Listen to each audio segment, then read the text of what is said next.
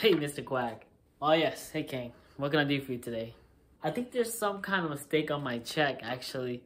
I've been here every single day, but I'm missing 2 hours. You think you could fix that real quick for me? Oh, this is correct. Sure?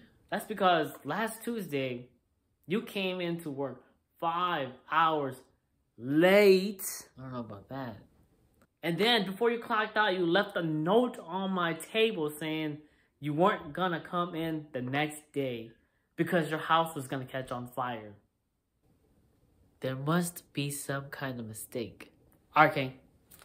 Let's go to my office. I got something to show you.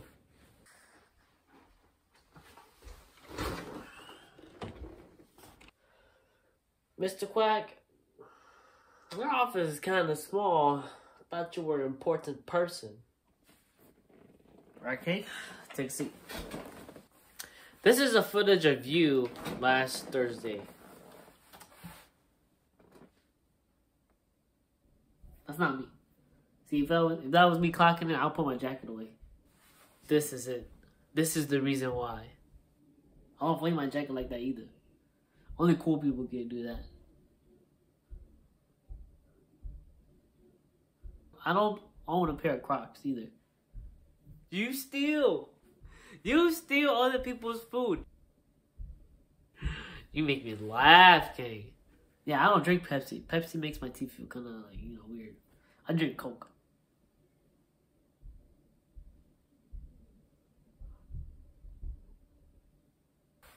And look, you've just clocked in, and now you're clocking out.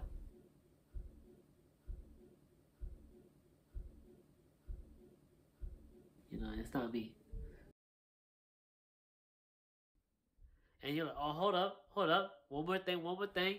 Come to the camera. That's you. 100%. Don't even say it's not you. Don't even say it. It's not me. Ken, I'm not really sure what's going on with you, but you be searching up some weird things, man. You can get in trouble for that kind of stuff. Why would you search up if a chicken is a bird? Ain't it obvious? I know my wife was DMing some other person. It ain't you, right?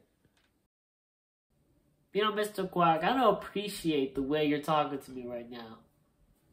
I feel like you're insulting my intelligence. But at the same time, you don't even know who's sleeping with your wife. If it's you, man, I'm about to lose my job. Those food I stole, that was for you. All of it.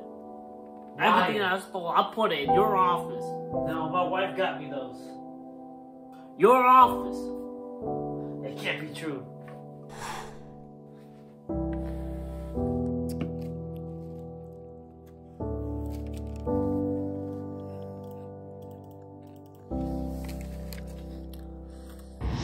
Man, I know sriracha is your favorite condiment.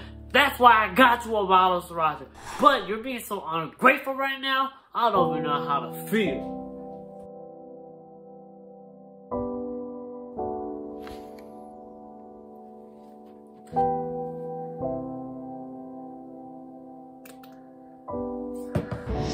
Do you think I should still give you those 2 hours that you missed? Be honest. Yeah, I hear you. Mr. Quack, I just want to apologize. You're not going to get them hours. I'm sorry. We're quitting today because you didn't give me my hours. Get out! Yeah. Get out! Yeah, I never want to see you back here. Yeah, I know you'd want me back, man. I know. It ain't too late to give you my hours. I ain't out the door yet, but when I'm out, I ain't coming back. You ain't even worth it. Hey, Mr. Quack. A f***ing wife.